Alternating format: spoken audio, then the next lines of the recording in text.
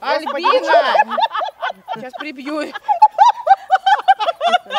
Все, я уже все, вышла из колеи.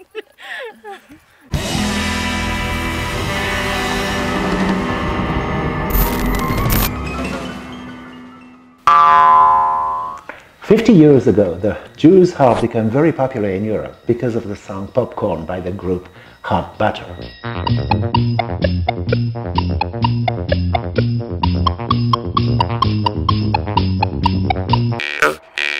I didn't know then that the Jews' harp was already used 1,700 years ago in the Altai region in South Siberia, in a region where also live the Teleuts.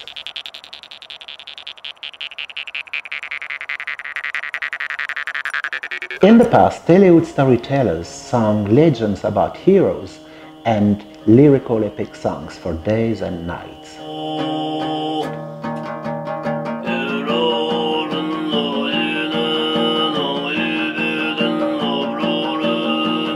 Singing fairy tales is a specificity of the Teleuts' music. It was performed with the help of throat singing.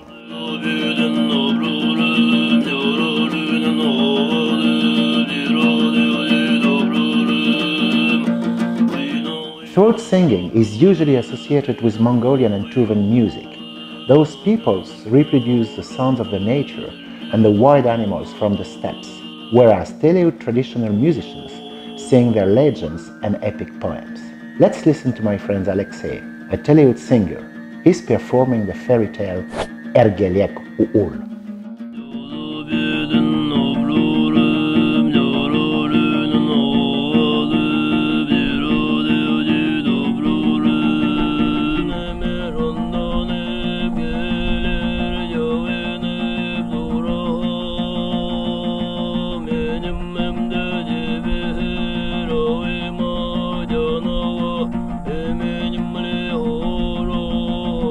The most important instrument for the Teleut musicians is a two-string instrument called Topshur.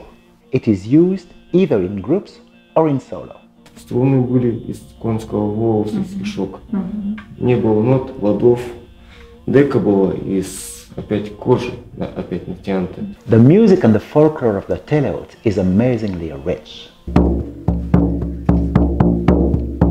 In the 80s of the 20th century, the tradition of storytellers almost vanished, and very few Teleut songs are still alive.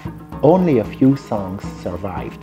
But thanks to ethnographers who studied those songs in the 20s and the 30s, an enormous amount of shamanistic texts and songs have been preserved and hopefully will be rediscovered soon. Let's expect a revival of the traditional Teleut music.